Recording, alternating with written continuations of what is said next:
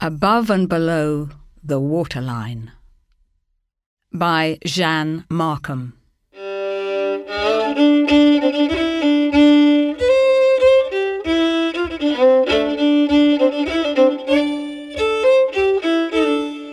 From the green hill of Greenwich Park to the elegant timbers of the Cutty Sark, from Deptford Creek to the North Star, come, jump aboard the Avatar.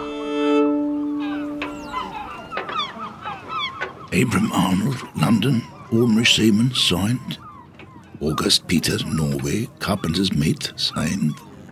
Giles Alfred, Norfolk, apprentice seaman, signed. Cook George, Bedford, apprentice seaman, signed. N.U. William, London, unable to sign. Fisher Robert, able seaman, London, signed. Names like unfinished sums. Sepia letters grow faint where the ink has run. Men in powdered wigs and breeches stare out beyond the farthest reaches, dreaming of enchanted lands where strange fruit is grown by strange hands. To go to sea, to trade, to explore, to heap up medals and trophies galore, to bring riches to the rich as never before, stuff to make clothes that kings and queens adore. Linen from flax, cherry silks and chintz, embroidered waistcoats make every dull man a prince. But success came at a price for those who clung to wealth like embedded lice, were forced to fight off fierce marauders. The Royal Navy was called to give military orders. Ripped sails and gunnels torn asunder, lives lost in the agony of plunder. Battles at sea came thick and fast. Pirates swarmed the decks and climbed the mast. Nelson, in his coat of midnight blue, and the hole where the bullet passed right through. Tea from China, and the undercover opium trade grew like a fungus in the spreading shade. Tea chests were packed with every grade. Tea was loved, and the cup of tea was made and made. Hoist the sails, unfurl the flag, red, blue and white, navigation to other worlds by the stars at night. Keep the watch, drop the flag, red, white and blue. The safety of the ship depends upon the crew. Hold the wheel, wash the deck, white, blue and red. We'll work and work until we're almost dead.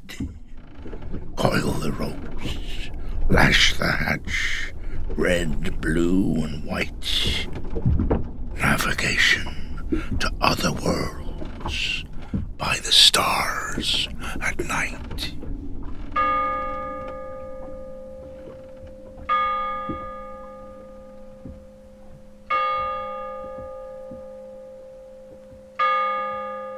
One chest, one blue flannel suit, one pair cloth trousers, one cloth vest, one pair drawers, one singlet, two pairs cotton trousers, two pairs socks, one pair stockings, one pair mitts, one pair sea boots, two caps, one old felt hat, one sou'wester, one pair braces, 3 linen collars, 1 pillowcase, 1 razor, 1 pocket knife, 2 books, needles, thread and buttons, 1 sheath, 1 small looking glass, 1 comb.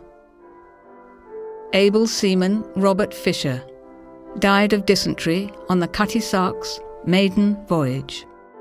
I leave a lock of my hair and 3 small pieces of gold to be sent to my sister should I die at sea.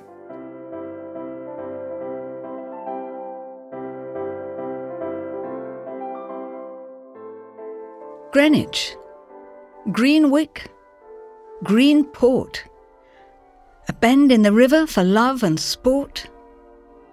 Greenwich, a place so full of history, commerce, beauty and mystery, with its roll call of famous men from Samuel Pepys to Christopher Wren. Time and the stars are woven together in literature and life and books bound in leather. From the sundial to the hourglass, time was captured and made fast. From the silver-plated face with its slow tick-tock to the telephone speaking clock. At the 3rd stroke, it will be 8:57 precisely. Greenwich Mean Time is our own red line, tying up the world in circles that entwine. And the lines stretch backwards into the past and forwards into the future while this world lasts. From high on the hill of Greenwich Park, the glittering Thames curls like a ribbon beyond the Cutty Sark. To the left, the great city of London waves its hand. To the right, the open sea beyond mudbanks and sand. Across the river, the monuments of wealth cast shadows from capitalism, grown with speed and stealth. But below the waterline and the neon lights, the old history of trade and industry still delights.